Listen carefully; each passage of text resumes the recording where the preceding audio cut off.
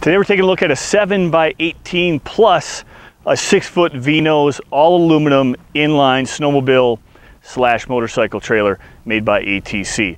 It weighs in at 2,600 pounds, which makes it ultra light and half-ton towable.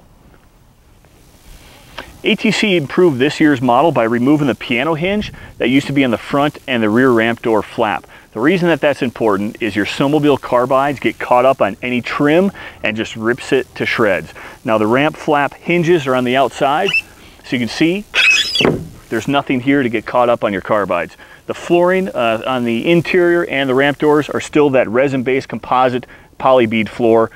ATC stands behind this product so much that they stamp their own warranty on the ramp and the flooring on the inside.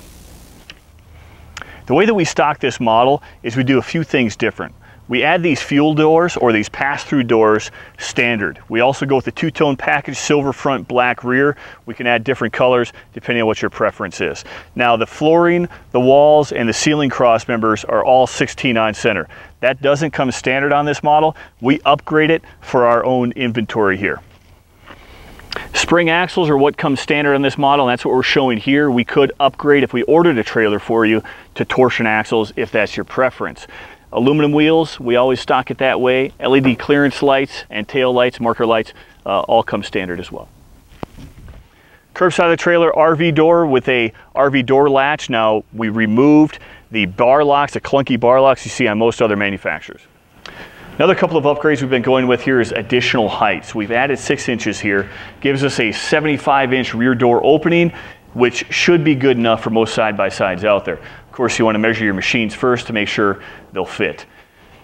Spare tire mount here, as well as a couple of loading lights above the rear ramp door as well. Let's talk about placement of your machines. Now, if you're hauling snowmobiles, the best way to load 3 sleds in here is actually from the front to the rear. So you pull one in, kick it over toward the rear, facing the rear. The next one comes in, it's in this position here, and the last one ends up with the track in the V-nose here, all facing the rear. Of course, if you're only hauling 2 sleds, you can go front to back facing the front, but the best way to load 3 sleds is actually from the front to the rear facing the rear.